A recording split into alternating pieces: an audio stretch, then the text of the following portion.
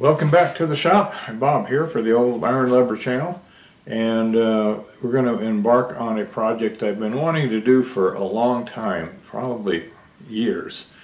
And it's not anything real magic, but there might be some things that you see that you like. So basically I have some heavy tooling for my milling machine, mostly, a little bit for the lathe. But like a dividing head and two vices and some other vices and all that kind of stuff. And the older I get, surprisingly, I find that less things I can lift.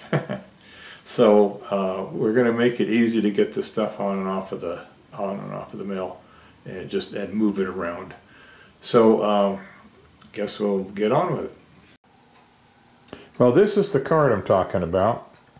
You can see this, the one chuck and the holder for the sled for the other chuck is a rotary base for a Kurt vise, and on the end there's a two-piece vise that you can put on the mill for longer items. And then also on the top of this cart was this dividing head and this rotary table and this Kurt vise and that Kurt vise and the center for the rotary table, or the dividing head.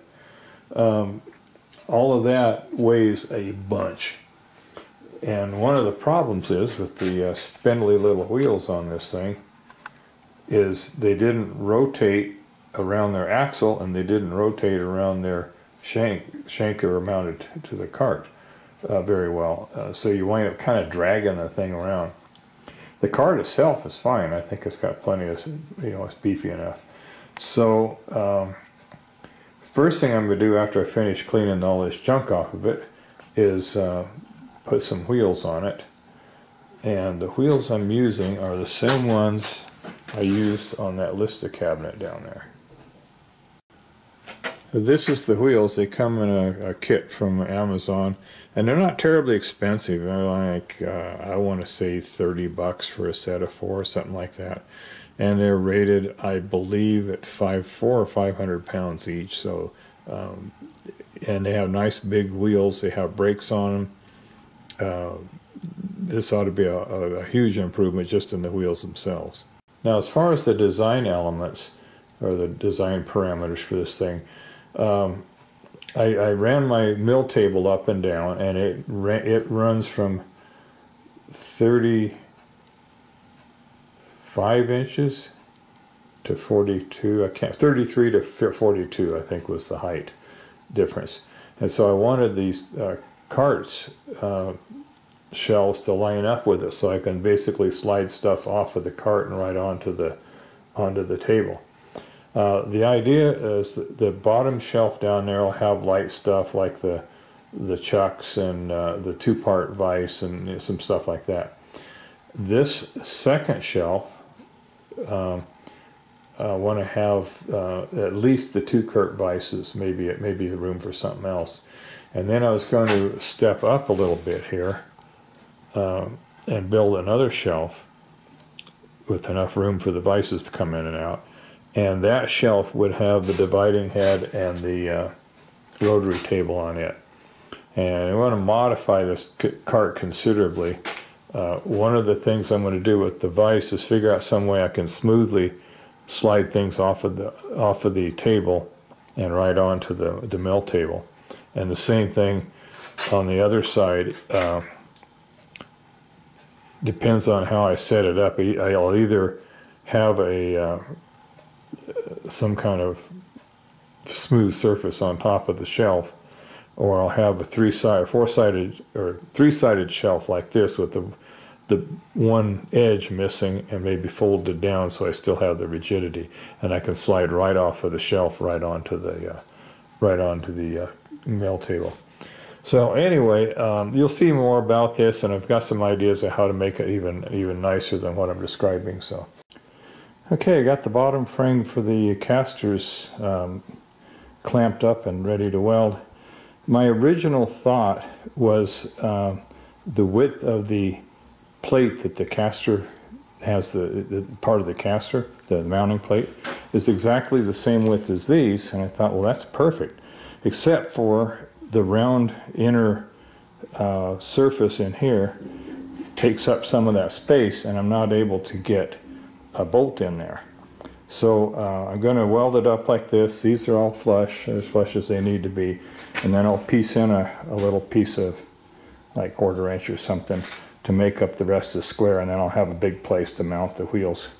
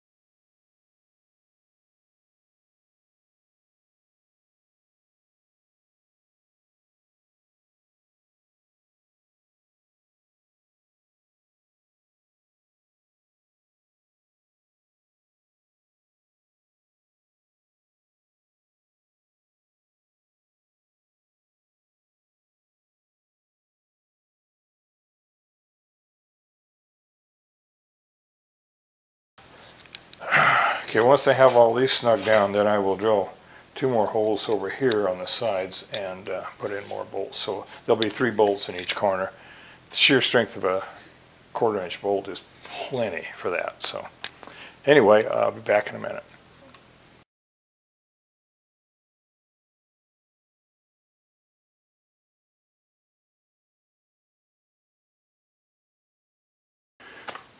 Okay, there's the first piece done.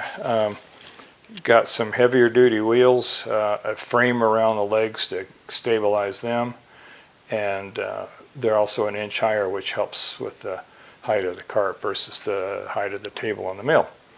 So next step is going to be converting that top shelf into some sort of storage for the cart vises, and some way to easily slide them out and put them on the table. So we'll come back to that when we get it all figured out. Okay, all the welding and grinding and painting and things is done, or almost done, close enough. So we're getting ready to assemble everything. The cart's all there, painted top and bottom. It's not a piece of fine furniture, it's an industrial cart, so the paint's there for rust prevention. That's it. So this piece here is the framework for the upper shelf, and it sits right inside of here. We'll be drilling the corners and bolting those in. These pieces here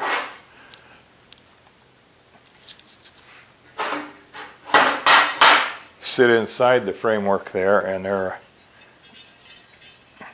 like so, and they're the rails for the, goes like that.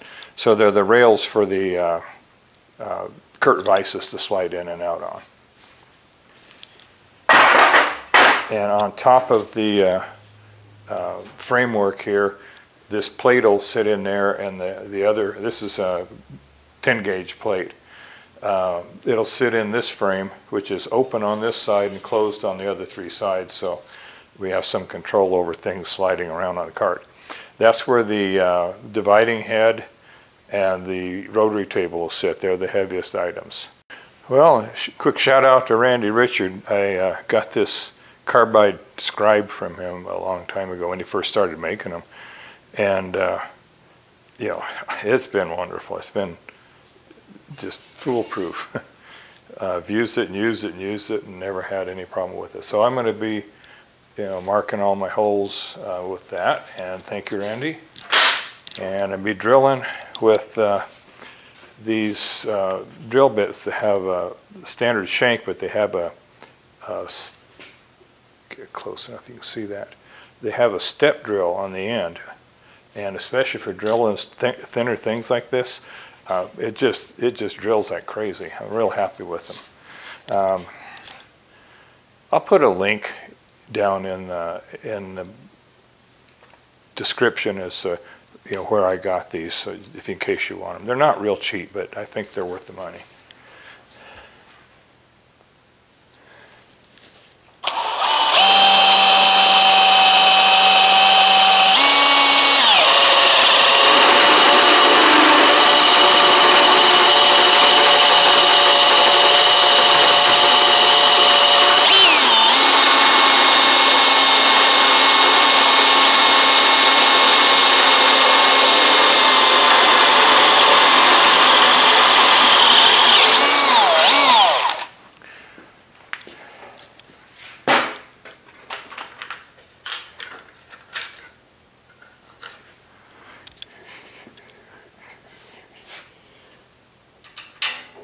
I'm drilling them a 32nd oversize, and these screws are not long enough, so I'm going to have to get some better screws. Or I can do them without a lock washer. Let's see how that works.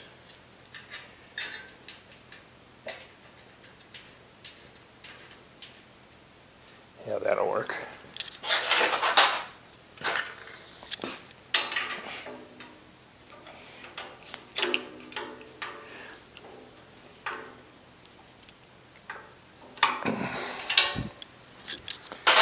Okay, and so on and so forth. No use boring you with 15 more holes.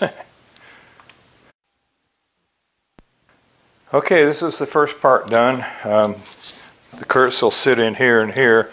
There's a place here. I've got a two-part vise. I'll probably store it in here. So everything's going good so far.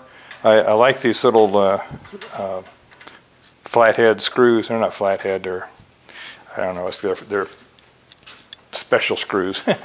Anyway, ran into a problem. I don't have enough of them to do the corners, and I think I will run to the hardware store and get some more.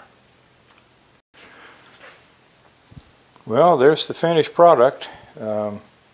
This isn't welded or tacked in place. I'll run a few skip welds around there. Room for the vises, all the miscellaneous stuff underneath. I got a good set of wheels on it now, so that cart will actually roll. The old wheels were tiny. Let me get this loose. There we go. Yeah, the old wheels were tiny, and they didn't even roll. They didn't spin. They didn't do anything when there was some weight on it. So anyway, by the way, these I got at Amazon. A set of four of them is a little over $30.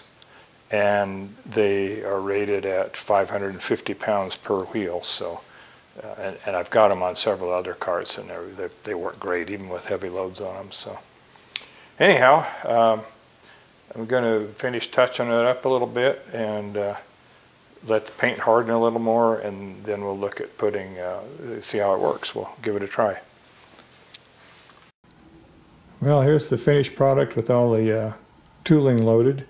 The bottom shelf has got the sleds for the two chucks for the lathe, and the base, the rotary base for the curt vices, which I almost never use.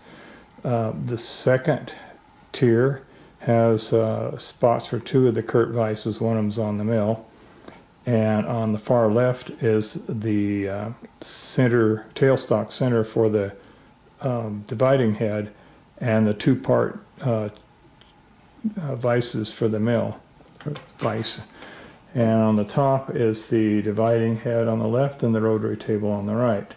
And the rotary table is sitting up higher because it needs room for the handle to clear. It's always been lower than the bottom of the rotary table. The dividing head is a little heavy to be sliding around. Even now it still doesn't slide very easily onto the table. And I may just use this eye bolt and this crane set up to pick it up and put it on the table. It could be done either way, but I think the easier way is to grab it with the crane. And here you see the dividing head in the position to slide off onto the table. Well, as always, I hope you enjoyed the video, and maybe it was informative, give you some ideas about how to do similar operations with your own shop. So if you liked the video, give it a thumbs up. If you like the channel, subscribe please. I always like to have subscribers. We've snuck up to a little over 3,000, so that's a pretty good size audience in a movie theater. And if you have a comment you'd like to leave, you think I'd like to hear, well, by all means, I welcome comments. And till the next video, happy trails.